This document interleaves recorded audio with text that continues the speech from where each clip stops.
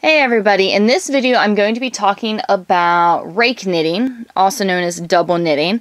I'm not showing you how to do the stitches, I'm just talking about why you skip the pegs. That is the #1 question I get on my YouTube channel. Why do you skip pegs? Why do you skip pegs? Why do you skip pegs? If I didn't respond to your question, there's one of two reasons why. I either didn't respond because the question got overlooked. I do get a lot of comments on my YouTube channel, and some of them get sent to different areas, and I don't catch all of them.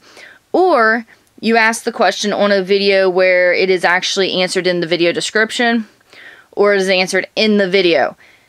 So, I want to think about that. But here is the answer for everybody else. Let me anchor the yarn here.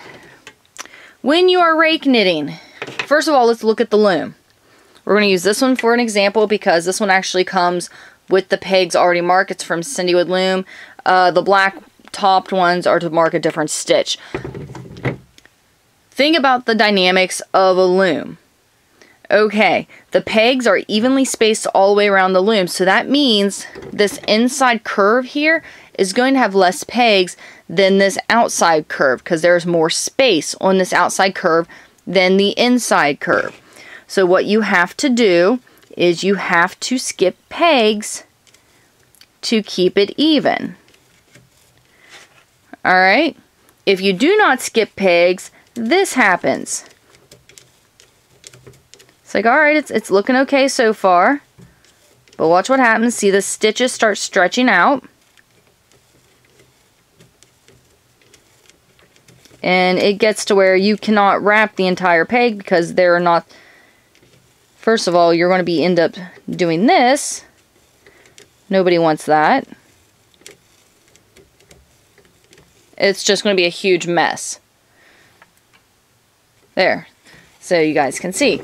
That is why you skip pegs. You skip pegs because there are more pegs on the outside than the inside because everything is evenly spaced.